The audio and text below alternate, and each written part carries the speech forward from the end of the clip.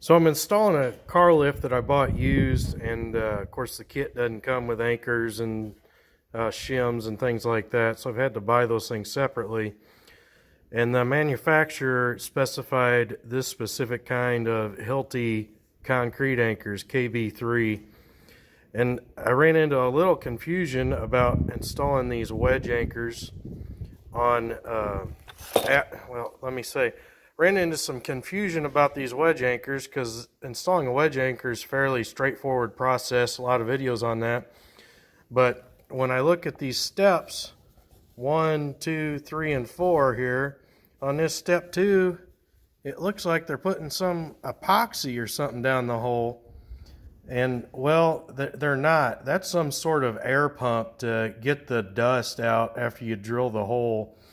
And of course, depending on what hole size you're drilling, your depths are going to be different and so forth. But with these anchors, you don't install them all the way to the bottom. And this is, there's going to be various ways to do this. You don't have to have this special pump. I'm going to show you how I do it. While I'm drilling this hole, it's a 3/4 inch one, takes a big rotary hammer.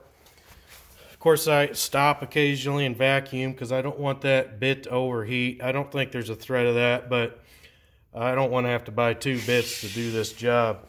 So I'll drill an inch or so, and then I'll vacuum up the dust. But there's still some dust at the bottom of that hole. And the easiest way I found, other than using compressed air, and my shop's not that far along yet, I don't have my air compressor installed, but even that will make a mess. Best way I found is just get a straw and blow in it.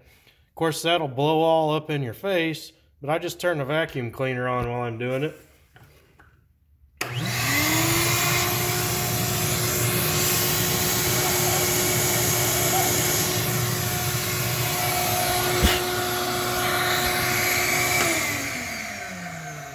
And if I didn't have to do it one-handed, I would have held that nozzle up closer to the hole and it wouldn't have made even this much mess. The other one came out really clean. You can probably tell from this video, it still made a big mess. But anyway, that's how I get the bottom of that hole clean. And when you install that anchor, I know if you guys have installed one of these anchors before, you already know this, but sometimes there'll be a newbie that likes to tackle these jobs himself. The way that this works, and the reason you hammer that thing down in there, is because this is a tight fit. That's a 3/4 inch drill bit. These are 3/4 inch anchors. You can see I just can't push that thing down in there. I have to force it, and it's just barely fitting in that hole. You can see the bottom of this is tapered, and then when you tighten it, that's what keeps it tight in that hole. I'll show you, I'll cut back here after I get this thing prepped and show me hammering this in and so forth. So I got that cleaned out. I went ahead and installed my washer and nut. You need to make sure you've got at least 6 threads below the line of whatever you're anchoring it down, because you potentially could need that much room to get this torqued to spec to get tightened in there. But basically,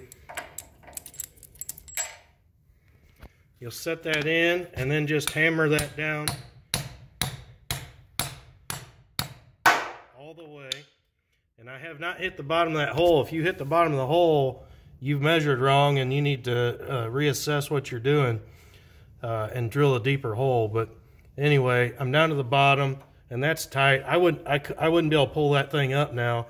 And now I get it finger tight, but it kind of already is since I hammered it in. And now, after I get all these in here, I'm going to torque them all to spec. But anyway, that's how a concrete anchor works. Thanks.